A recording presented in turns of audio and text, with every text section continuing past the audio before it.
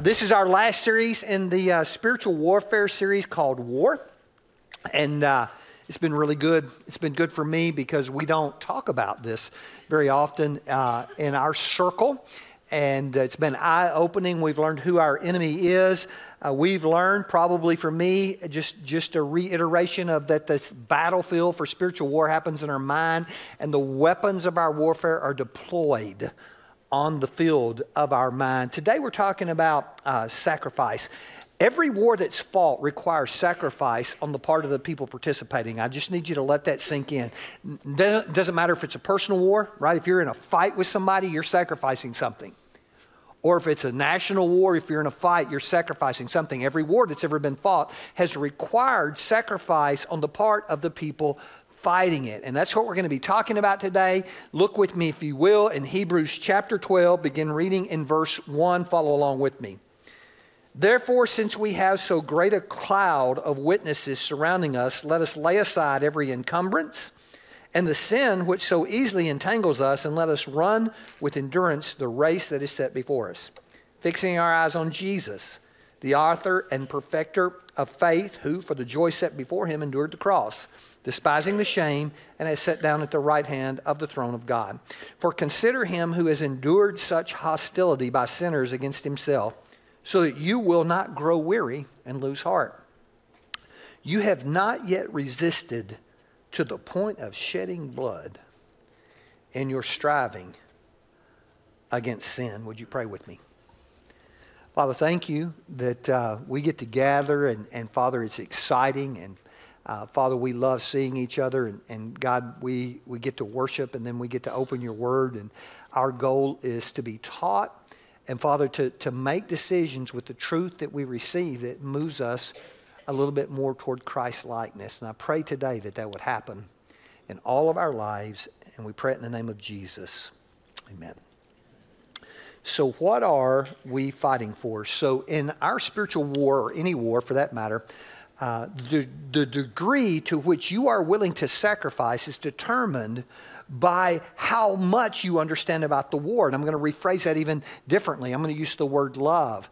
Is the greater your love when you're involved in warfare, the greater the sacrifice you're willing to give. So today, there are wars we aren't even aware of that are happening in our world. Would you agree with me? Yeah, and you didn't get up this morning and pray for them. You didn't get up and weep for them this morning. You basically didn't even care. Why? How could a war that's killing people be happening and you not care? Well, you don't love anybody there. You got nothing invested there. But you let that war come to your house. You let somebody knock on your door and say, we're going to come in and hurt your kids. Now the war done come home, right? And now you're going to be engaged, and you may be calling people you know and saying, come fight with me. You are willing at that point to shed your own blood to fight the war, to protect what you love. Well, the same thing's true spiritually. We won't engage in war that we don't understand what we're fighting for. And there are at least three things that I want to share with you before we get to this that we are fighting for today. Here's the first one. We are fighting to be like Jesus.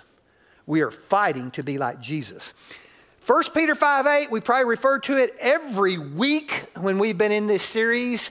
And the scripture says this, your adversary, the devil. It doesn't say the adversary. This is not a blanket statement. This is personal. I want you to look at the person beside you and say, I have an enemy. Right? He's not just some vague enemy that's out there. We've lived most of our life like he's everybody else's enemy. But this is what the Bible says. He's your enemy. He's after you. He's after your kids, your family, your testimony. He wants you, not them, you. And this becomes crazy personal. So how is he going to attack us? Well, one of the ways is he wants to keep us from becoming like Jesus. Why is that? Why would that even matter to him? Because that's God's goal for us, right? To be conformed to the image of Christ is what God wants. That every day we're taking a little step toward more Christ-likeness. So here's the deal. Satan's like, if that's what God wants, I want the opposite. I want to stop you from taking any steps or make you take steps backward. That's it. That's it. is that he wants to keep us from becoming like Jesus. Now watch this, especially if you're a parent, is that if he can keep us from becoming like Jesus, he can keep the people we influence from becoming like Jesus. Let it sink in. All he has to do in our life is get us to do nothing. Right? As parents, do nothing. Who do we influence most greatly in our life? We influence our kids. And right, when we pretend like this isn't true, or that we're not progressing spiritually, or we're not taking steps toward Christ likeness, the first people and the most influenced people are our children in our lives. And so this is big.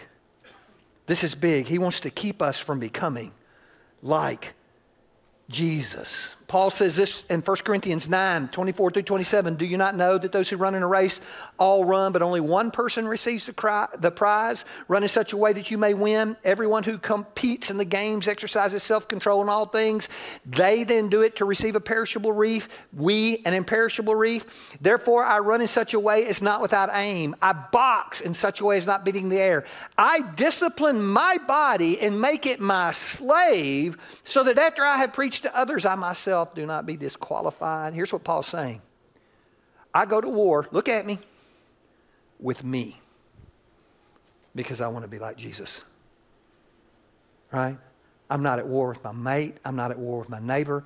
I'm not at war with my boss at work. I go to war with me, so that I can be like Jesus. And most of us in our lives, one of the big struggles we have is long-term sin in our life. So let's make sure we understand what we're talking about. All sin doesn't tempt you. Do you understand what I mean when I say that? Language has never been a big deal for me. I didn't grow up around people who cursed, so for some reason it was just never a big deal. Now, I told the last service, I said, I'll probably curse before the service is over today. Because that's how it all works. As soon as you say, this isn't a big deal, then it becomes a big deal. But long term, it's just, so Satan doesn't whisper in my ear, say a bad word, say a bad word, say a bad word.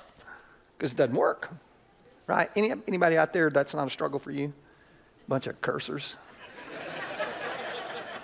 Yeah, right? So first thing I need you to see is just this, is that not every temptation works on you. The devil can lay some stuff in front of you and it will have no impact on your life at all.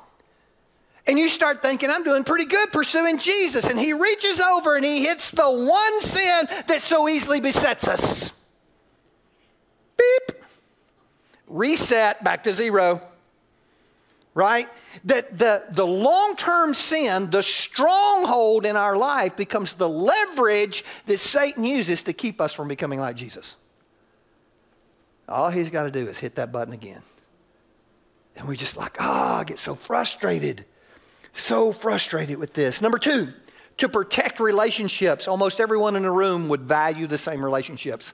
My family, my husband, my wife, my kids, my friends.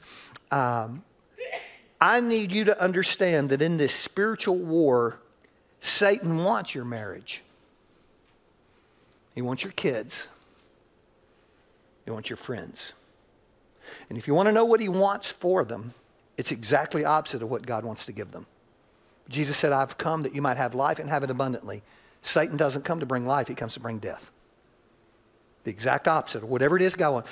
Jesus wants to give you joy, Satan wants to take that joy away. Jesus wants to give you peace, Satan wants to give you chaos. I just need you to understand, in your life, but not only your life, your mate's life, right? You got a mate that struggles with this stuff, pray for them. Kids, our kids are more filled, their lives are more filled with chaos than any generation that has ever lived. Somebody ought to be going, why? What has happened to our kids that, man, they're bouncing off the walls, they're stressed out, their lives are filled with anxiety. What happened? We have an enemy. We have an enemy. I need you to see this, that what you love determines how much you're willing to give up.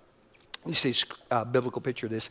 John 15:13, Jesus says this, greater love had no man than this, that he laid down his life for his friends. So here it is.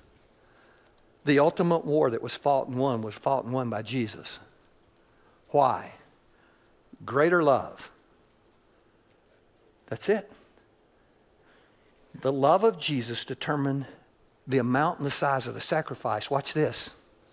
Interesting in light of verse 4 in chapter 12, to the shedding of blood. That he loved us enough that he died. What fueled his fight? Love. Love. Number 3, the eternity of others. We have a personal and we have a relational issue, and now we have an eternal one. 2 Corinthians 4:4 says, the God of this world has blinded the minds of the unbelieving so that they may not see the light of the gospel of the glory of Christ, who is the image of God. So many of us know and love people whose eternities are at stake. I need you to see this. What do you pray for them? Right? Because it's like, well, Pastor, I pray for them to be saved. How about praying this with me? Pick out those people in your life that you know and you love and go to war spiritually for them and begin praying this. God, I pray that their blinded eyes would be opened. That the deceiver who has blinded their eyes would be bound. Their eyes would be opened, because I'm going to promise you, until their eyes are open, they can't come to a saving knowledge of Jesus Christ. So we start praying a very specific, very biblical prayer for those people in our lives that we love. And then number 4, if you're unaware of the war, you're already a casualty of the war. If you and I do not take Satan seriously, he will work unhindered in our lives. And if these things matter to you, your personal relationships, your walk with God, the eternal destination of people you love, then the question becomes, what are you willing to give up? I was working on my notes this morning, and God brought to mind Luke chapter, we're in Hebrews, but he brought to mind Luke chapter 16, verse 27, about how eternity values what we're talking about. You know, this passage we read said we are surrounded by such a great cloud of witnesses. Those people are in eternity. That's not each other. We're not looking at each other's lives. These people who've entered into eternity, and they're watching what's happening here, and there's a glimpse we get of that in Luke chapter 16. It's the story of the rich man and Lazarus. And the rich man dies and goes to hell, and he cries out from hell. He says, could you let Lazarus have a drop? Get this, a drop of water. And let him put it on my tongue to get some relief from this misery. And the answer was no. There's a great gulf between us, and he can't make that trip. And then the rich man said this in verse 27. Listen to this. I beg you, Father, that the most evangelistic guy you and I know is in hell. And it's real. He sees what's at stake. I beg you, Father, that you send him to my father's house, because I got 5 brothers. 5 brothers. And they don't believe. And let him go with a message. Let him say anything to convince them so they don't have to go through this. You see, it was very clear when you enter eternity what's at stake spiritually in this war. So we've covered that. Now we're going to jump into 12, Hebrews 12, and we're going to look at 4 realities for our lives about winning this war. What the writer of Hebrews said, these things need to be true. And the first one is this. He said, you want to win, you got to give up personal comfort. Personal comfort. 2 things that we need to be willing to let go of or lay aside if we're going to win. And the first one is real simple. Are you willing to give up anything that hinders you? And depending on the version of Scripture you read, that word may be encumbrance or hindrance. But it means the weight that you're carrying that keeps you from running your best race. It's pretty simple. If you want to do your best, what do you need to let go of? So the question is super simple. What in your life right now is keeping you from having the best possible relationship with God? That's a simple question, right? And I think a whole lot of us would say this. It's my schedule, right? I can't do the Bible reading plan because of my schedule. I can't come to men's group because of my schedule. I can't meet in small group because of my schedule. I can't push into my relationship with God because of my schedule. Listen, what kind of sense does it make to realize we're in a war and say the reason I can't win is because of my schedule? We don't believe we're in a war. We're not willing to do anything to win the war. The second thing the writer says is, will you give up the sin that so easily entangles you? We talked about every one of us has that stronghold. Right, this is what I call the brand that sin has put on you. If you could pull the curtain back and listen to what people say about you when you're not around, this is what they say. He's angry all the time. He talks about women all the time, sex all the time. Right? You ever notice how important money is to them? Right? This is the brand that is on you, that is who you are. It is stamped into your being. And the writer of Hebrews says, are you willing to lay down the thing that so easily causes you to stumble? I believe we all have one. It's not everything, but we all got something. So look at me and let this question, what would you be willing to do to get rid of that?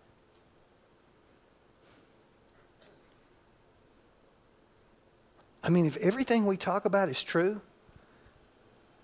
then we believe that in a God that has the power to set us free, right?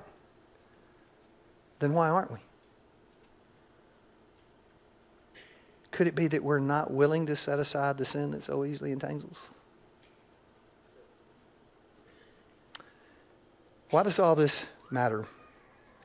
Well, what happens when we get comfortable with the sin is we get to the place in our life where we just decide to live with it. Look, I have in my own life, and you got to look at your life and you got to realize, man, what have you gotten so comfortable with that you just living with it? Is it your temperament? Right? Is it your indulgences? What is it that you've looked at and you thought, well, even Pastor Rick says everybody's got something. This is just my thing. I'm just living with it. Well, here's the danger of that. When we get comfortable, our comforts are the door that provides Satan entry into our home. I'm just comfortable with what I watch. Do you understand that what you watch is the door that Satan's coming into your home through? I'm just comfortable with what I listen to, how I talk, what I laugh about. Understand that that's the doorway that Satan uses to get entrance into our homes, to influence our families. And are you willing to give up what you're comfortable with for your family? Number two, are you willing to pay the price of perseverance? And the writer of Hebrews says, run with endurance the race that is set before us. We are a people who culturally have become almost addicted to our next time off. Do you realize that for years and years and years, every American you and I know has worked toward one point in life? Retirement. I can't wait to get to the day I can quit. And so that's trickled down now. Watch this, because now everybody's getting all uncomfortable with me. So if you're not waiting on retirement, what are you waiting on? Vacation? And if you're not waiting on vacation, you're waiting on the weekend. And I'm going to show you what every one of them look like. They look like I quit. You say, I don't think so. You take your Bible reading plan on vacation? Or do you just take a break? You get up when you're off, you get up and spend time with God, or you just take a break? Oh, that's right. There is that verse that tells us Satan gives us 2 weeks off every year, right? Oh, it doesn't? Then why are we taking breaks? Listen, somebody wants everything you value, and we're playing games with him. We're playing games with him. There is never a time. There are three things I need you to know about this war. First of all, this is not a fast war. It's not a 3-day war. It's not a 7-day war. The longest war that has ever happened in human history is called the Reconquista. 781 years. It's a long war. But the war that you and I fight spiritually has been brewing since the dawn of time. Secondly, there will never be a time in your life when you don't have a target on you. Never, never, never, never.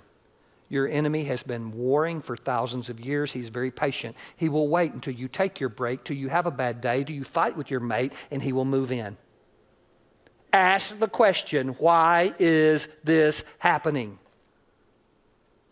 Because your enemy is a genius at defeating you. Third thing, you're going to die fighting. Look right up here, especially if you're young. This war never ends. Something in our head says, when I get old, I won't be fighting anymore. Yes, you will. Yes, you will. It doesn't stop when you're 60. It doesn't stop when you're 70. I'll tell you when it stops. It stops the day you die. Then you win. Then you win. You go, well, that's kind of depressing. That's reality. You've been sold a bill of goods about what Christianity looks like, and this hadn't been part of it. Fight. What's that great crowd of witnesses saying that's surrounding you? They're looking at that arena, and you want to quit, and what are they saying? Fight, fight, fight. Don't quit. Get up.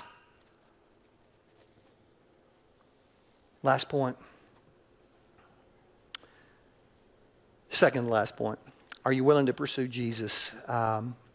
We fix our eyes on the author and perfecter of our faith. Our weapons that we fight with are all spiritual. And if we're not developing our spiritual relationship with Jesus, we're losing this fight. We cannot keep saying, I don't have time for Jesus. We will lose. We will lose. We cannot survive spiritually on 28 minutes a week of this.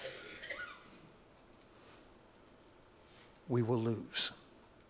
A few weeks ago, Zach Worth was preaching, and he made a comment in his message. He said, a lot of us get concerned about the big things like God calling us to Africa. And he said, what we need to be concerned with is the daily small things like spending 30 minutes with God. And I wrote that down. I thought, if we're not spending 30 minutes with God, I got news for you. God don't want you in Africa. And so let's just back up a little bit. Let's try to spend 5 minutes, 10 minutes, 15 minutes, wherever you're at. Let's try to spend some time a day building resources so that we have something to fight this war with. Otherwise, we're done. We're beaten. Last point. Are you willing to do anything to win? 2 verses. Ephesians 6:13 says, having done everything, stand, right? I was talking to a guy before the service started. I asked him how I could pray for him. And this is what he said. It's a genius prayer. He said, pray I don't go backwards. Every one of us in the room want to be praying that. I don't want to go backwards. That's what that verse means. Having done everything, just stand. Don't give up ground. But the one that got me is verse 4 in this. You have not resisted to the point of bleeding in your fight against sin. I don't know anybody who ever resisted to the point of bleeding. I'm going to say it this way. I don't think I ever knew anybody who took it that serious.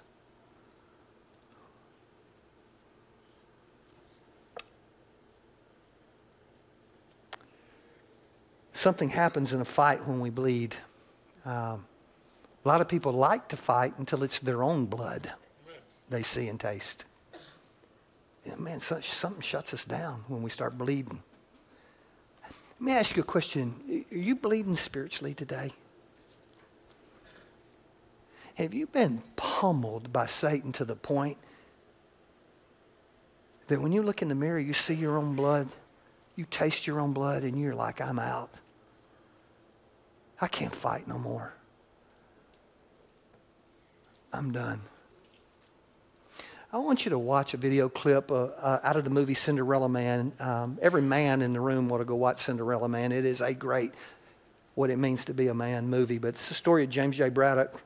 He was a fighter during the Depression. He was an okay fighter. He broke his hand. It put him out of fighting for a while. He was actually took his license away to fight. But he had to go work on the docks and didn't make enough money. And his wife had to send her kids away, right? And so he comes home and the kids are gone. And he's like, this is not the life I'm living. And he decides, he goes back and he begs to get reinstated in the boxing world. And they bring him back, but they bring him back kind of as a stooge. That we will put you in the ring with the up-and-coming guys and let them beat the dog out of you to build their record up and their reputation up. Because the champion of the world at that time was a guy named Max Baer. Max Baer hit so hard, he hit a man in the head and killed him in the ring. Okay? Dislodged his brain when he hit him, and the guy dies. Everybody's afraid to fight Max Baer, and the boxing world's looking for one dude who can go fight that battle. And so they cast James J. Braddock in this fight, and he wins the first one, and the boxing world is shocked. And all the common people start to cheer for him. And they set him up to fight a guy named Art Lasky. And Art Lasky was in line. The next guy, after this fight, he's fighting Max Baer. And Art Lasky is doing a number on James J. Braddock. And in this clip you're going to see, James Braddock's going to bleed.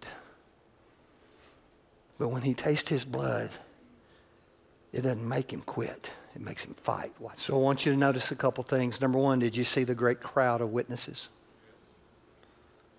They were screaming, fight, get up, don't quit, fight, fight.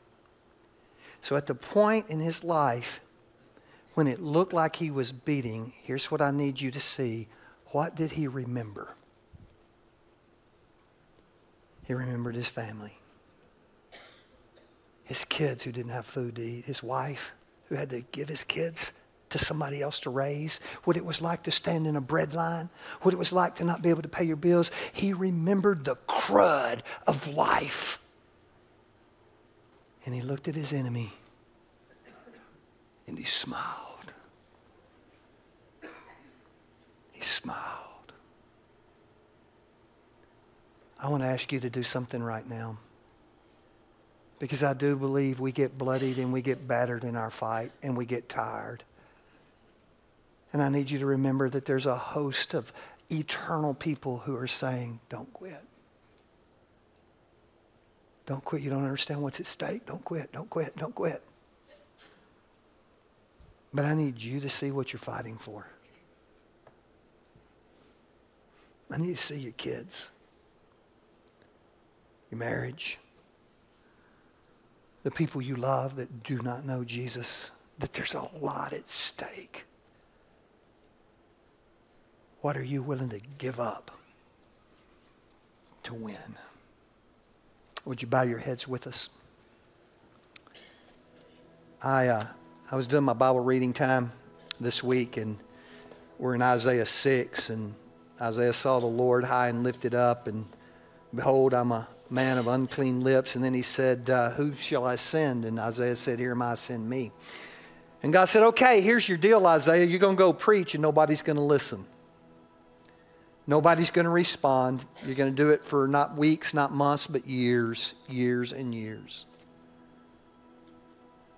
And I wrote in my journal that day, I'm thankful that God gives me the privilege to stand and open the Word with people who do care, who do want to change, who do want to be like Jesus, who are constantly looking at their life and asking the question, what do I need to do? How do I take my next step? How do I win this war? So right now, what is your next step? Maybe it's the first step. Maybe through this series, you've realized you didn't know Jesus at all. And you need to take that step. You've known it for a while now. Maybe today's the day. Or maybe it's a step of obedience. Maybe you've never been obedient to be baptized. And right now, God's saying, you know you need to take care of it. Would you just step out? Or plant your life at a church to become part of a spiritual army that fights with you. Or maybe it's something as simple as pick up that new quarter of the BRP and start today. Start today. Start reading. Start growing. Or start again. What would God be saying to you? Maybe He's saying, listen, go ask one of the ministers to pray with you about what you're fighting. Quit fighting alone. Victor and Matthew are going to be here with me, man. This is our time, our response time. You do what God wants you to do, what He brought you here to do today. Father, thank you so much that you've loved and moved and worked today already, and we look forward to what you're going to do now. God, give your people freedom. Freedom to respond to you. In Jesus' name, amen. Would you stand?